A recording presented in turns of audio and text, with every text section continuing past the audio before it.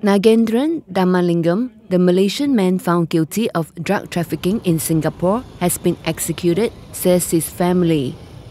His brother Navin Kumar told Reuters by telephone on Wednesday morning that the execution had been carried out and his remains would be brought back to Ipoh for the funeral. The 34-year-old had been on death row for more than 1 decade for trafficking 43 grams of heroin into Singapore in 2009. His lawyers filed multiple appeals against his execution, saying he was intellectually disabled. On Tuesday, a Singapore court dismissed a last-ditch challenge filed by his mother to set aside her son's conviction and death sentence. The court said Nagaenthran had been given due process in accordance with the law.